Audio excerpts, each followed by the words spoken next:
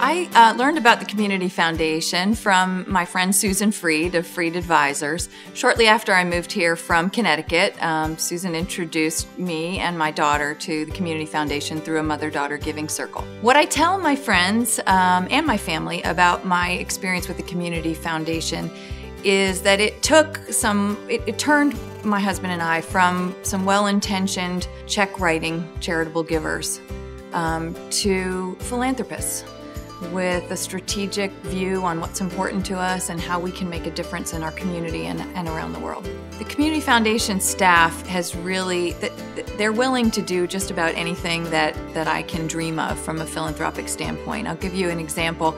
My children and I wanted to form a kid-to-kid giving circle where we could take kids who are comfortable with community service and really let them understand that philanthropy is a different piece of the important equation for nonprofits than community service. And we wanted to teach them how that piece of it works. And the Community Foundation staff made this dream possible. We've had 4 different funding cycles for our Kid-to-Kid Giving Circle, and the kids have collectively given away over $40,000 to local nonprofits that they've been able to visit, set up by the Community Foundation staff. They've been able to volunteer, and they really understand the value of their contributions and the impact that they're having on their own local community. Probably another reason is dealing with, you can be anonymous with a community foundation. And since your private foundation, your 990PF is a public record, anybody can go out to guidestar.org and immediately pull up the private foundation for the organization, see who your officers are, see who you've donated to in the past, and the Community Foundation will allow that to be anonymous rather than being out in the public domain. After I developed a relationship with the Community Foundation through this little giving circle, I really found that as a new person here in Montgomery County, it was really vital to me to learn who the players were in the nonprofit space.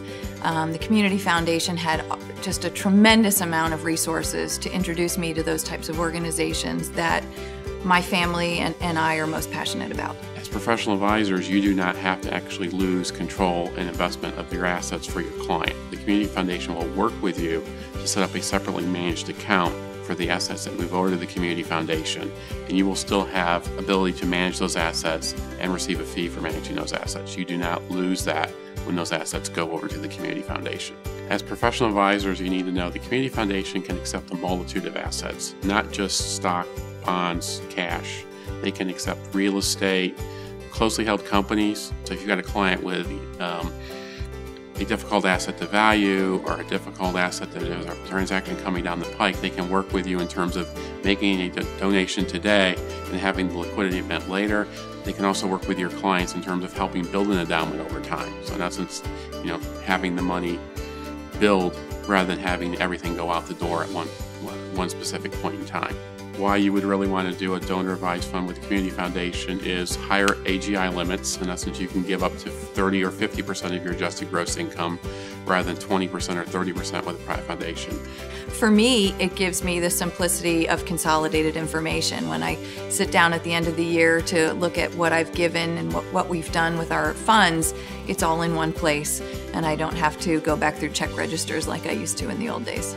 After over 40 years of serving the National Capital Region community, nobody knows our community and its needs better than the Community Foundation.